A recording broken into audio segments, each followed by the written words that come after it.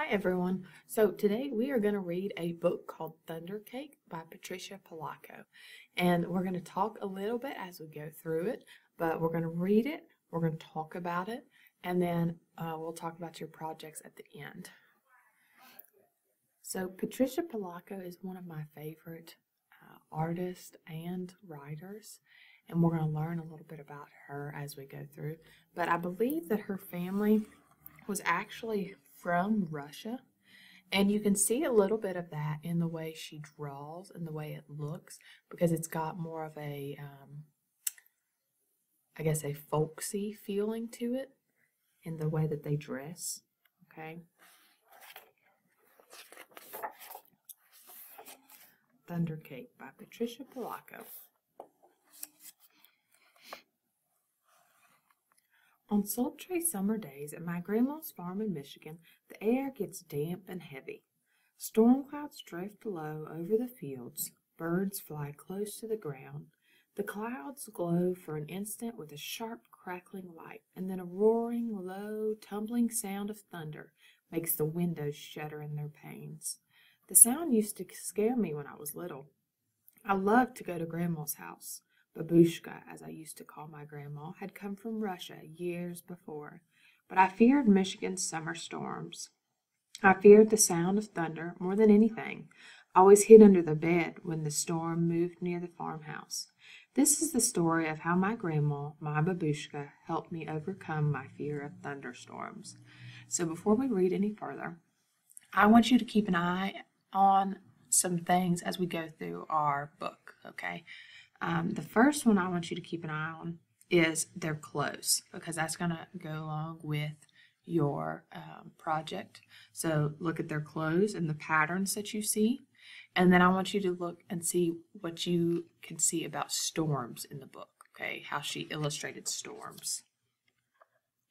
Grandma looked at the horizon, drew a deep breath, and said, "This is thunder cake baking weather, all right. Looks like a storm coming to me." All right, here's the storm. So keep an eye on that, and then keep an eye on Grandma's clothes, okay? "Child, you come out from under that bed. It's only thunder you're hearing," my grandma said. All right, again, there's patterns in the bed and on the rug. The air was hot and heavy and damp. A loud clap of thunder shook the house, rattled the windows, and made me grab her close. "Steady, child," she cooed. "Unless you let go of me, we won't be able to make a thunder cake today." "Thunder cake?" I stammered as I hugged her even closer. "Don't pay attention to that old thunder, except to see how close the storm is getting. When you see the lightning, start counting, real slow. When you hear the thunder, stop counting. That number is how many miles away the storm is. Understand?" she asked. "We need to know how far away the storm is, so we have time to make the cake and get it in the oven before the storm comes, or it won't be a real thunder cake." Her eyes surveyed the black clouds away off in the distance. Then she strode in the kitchen. Her worn hands pulled a thick book from the shelf above the wood stove. "Let's find the recipe, child," she crowed as she lovingly fingered the grease-stained pages to a creased spot. "Here it is, thunder cake." She carefully pinned the ingredients on a piece of notepaper. "Now let's gather all the things we'll need," she exclaimed as she scurried toward the back door. We were by the barn door when a huge bolt of lightning flashed. I started counting like Grandma told me to. 1, 2, 3, 4, 5, 6, 7, 8, 9, 10. Then the thunder roared. 10 miles. It's 10 miles away," Grandma said as she looked up at the sky. "About an hour away, I'd say. You'll have to hurry, child. Gather them eggs careful like," she said. Eggs from mean old Nellie Peckhen. I was scared. I knew she'd try to peck me.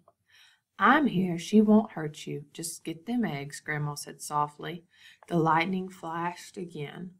1, 2, 3, 4, 5, 6, 7, 8, 9, I counted. 9 miles, Grandma reminded me. Milk was next. Milk from old Kick Cow. As Grandma milked her, Kick Cow turned and looked mean right at me. I was scared. She looked so big. Zip went the lightning. 1, 2, 3, 4, 5, 6, 7, 8, I counted. Boom went the thunder. 8 miles, child, Grandma croaked. Now we have to get chocolate and sugar and flour from the dry shed. I was scared as we walked down the path from the farmhouse through tanglewood weeds to the dry shed. Suddenly the lightning slit the sky. 1, 2, 3, 4, 5, 6, 7, I counted. Boom, boom, crashed the thunder. It scared me a lot, but I kept walking with Grandma. Another jagged edge of lightning flashed as I crept into the dry shed. 1, 2, 3, 4, 5, 6, I counted. Crackle, crackle, boom, kaboom, the thunder bellowed. It was dark and I was scared. I'm here, child, Grandma said softly from the doorway. Hurry now, we haven't got much time. We've got everything but the secret ingredient. Does anybody want to take a guess on the secret ingredient? I don't think you'll guess it. All right, let's see if you're right. 3 overripe tomatoes and some strawberries, Grandma whispered as she squinted at the list. I climbed up high on the trellis. The ground looked a long way down. I was scared. I'm here, child, she said. Her voice was steady and soft. You won't fall. I reached 3 luscious tomatoes while she picked strawberries. Lightning again. 1, 2, 3, 4, 5, I counted. Kabang, baroom, the thunder growled. We hurried back to the house and the warm kitchen, and we measured the ingredients. I poured them into the mixing bowl while Grandma mixed. I churned butter for the frosting and melted chocolate. Finally, we poured the batter into the cake pans and put them into the oven together.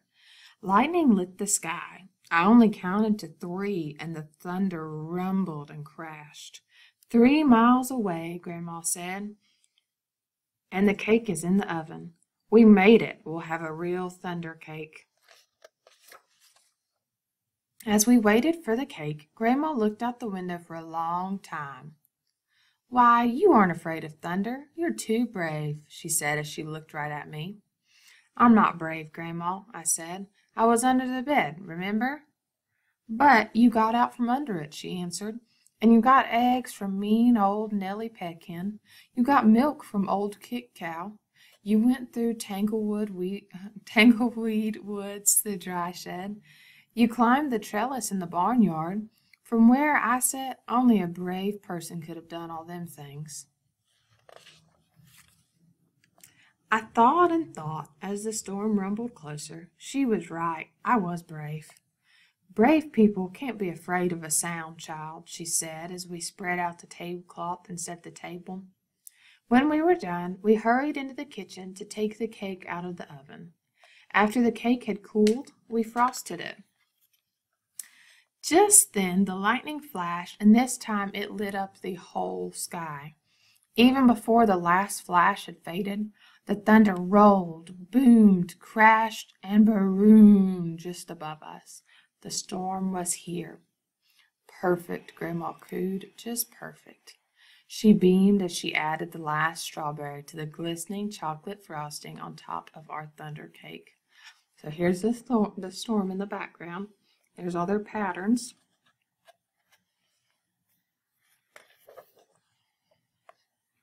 As rain poured down on our roof, Grandma caught a wedge for each of us. She poured us steaming cups of tea from the samovar. When the thunder roared above us so hard it shook the windows and rattled the dishes in the cupboards, we just smiled and ate our thunder cake. From that time on, I never feared the voice of thunder again. All right, so we're going to talk for just a minute. I'm going to move this a little closer. So your project for this week is, you've got a few choices. You can choose to make a pattern for clothes. So what you would do is draw out your own clothes and then come up with a pattern for them. You could draw a storm. So you may draw some lightning, some big gray clouds rolling in. Or if you want to do a family project, you can work on making Grandma's thunder cake. Okay, so those are your three options. You can, one, design a pattern for your own clothes on a piece of paper. So you would design, like Grandma's clothes, design a pattern that you would wear. Okay, hers looks like maybe some flowers with petals, some dots. This looks like maybe some type of flower, I don't know. You could draw a storm coming in, or you could work as a family to make thunder cake. So just in case you can't read it, you would need 1 cup of shortening, 1 3/4 cup of sugar, a teaspoon of vanilla, 3 eggs separated that you're going to cream together one at a time. Blend the yolks in, beat whites until they're stiff, then fold in. You would need 1 cup of cold water, 1/3 cup of pureed tomatoes, and then you would sift together 2½ cups of cake flour, 1/2 cup of dried cocoa, 1½ teaspoons of baking soda, and 1 teaspoon of salt. Then you're going to mix the dry mixture into the creamy mixture. Bake in 2 greased and floured 8½-inch round pans at 350 degrees for 35 to 40 minutes. Frost with chocolate butter frosting and top that with strawberries. Okay, so those are your 3 projects. Remember, either draw your own pattern for your clothing, draw a storm, or work with your family to make thunder cake. And I will tell you a secret from, I think probably about, I read this book maybe in 2nd grade. I think from the time I was in 2nd grade until I was in 5th grade, this was the birthday cake I had my mom make me every year because it's that good. Okay, so I would love to see what you do. I hope you enjoy the book, and I hope to see you guys soon. Bye.